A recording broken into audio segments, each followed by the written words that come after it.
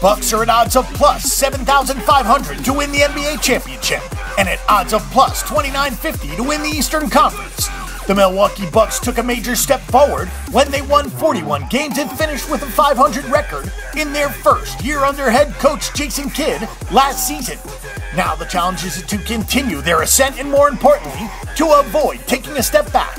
The Bucks were aggressive this offseason with the addition of free agent center Greg Monroe and a trade for veteran point guard Grievous Vasquez, but there is still no guarantee that those moves will be enough to continue their ascent in the Eastern Conference, especially competing with the Cleveland Cavaliers and Chicago Bulls in the NBA Central Division.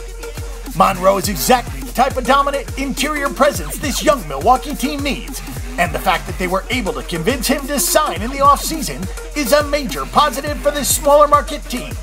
The Bucks traded for a creative offensive playmaker in Vasquez to back up Michael Carter-Williams, and then selected shooting guard Rashad Vaughn with their first-round pick in the 2015 NBA Draft to address their backcourt depth as well. Factor in the healthy return of second-year forward Jabari Parker, and it's clear Milwaukee has upgraded its talent level across the board heading into this season.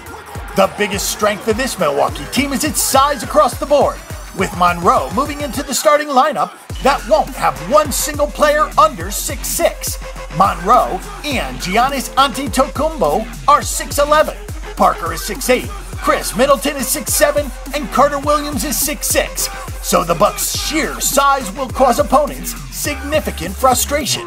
Milwaukee will also benefit from so many talented young players that they should be able to play at a high tempo and pace with some strong depth across the board following their notable offseason additions. The relative age of the most talented players on this team can be considered both a strength and a weakness, but the lack of experience has to be the biggest concern. Vasquez should help provide a calming presence, and Kidd is among the best communicators in the league as the head coach. But the 6 best players on this roster are between just 20 and 25 years old, and even the veterans on this team aren't very old. Leadership and maturity will be key for this young Milwaukee team this season, and at least on paper, their lack of experience is their biggest weakness. The other factor here is talent. Yes, there's a ton of potential talent, but it has to develop into something special.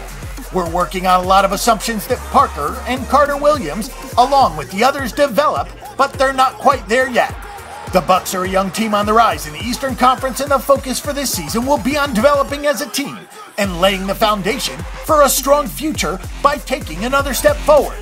Avoiding a letdown won't be easy after last year's incredible turnaround, but there is enough talent on this roster following the strong offseason to expect Milwaukee to continue its ascent. The Bucks are still at least a year away from being considered a true contender in the Eastern Conference, so it doesn't really make sense to spend too much time looking at their NBA futures odds. But they are on track to contend for a playoff spot once again, and with a seemingly bright future ahead of them. For more Milwaukee Bucks betting information and statistics, check out the Bang the Book Betting Center. And don't forget that the Bang the Book Betting Center is your best resource for sports betting information before you make your weekly assault on the sports books.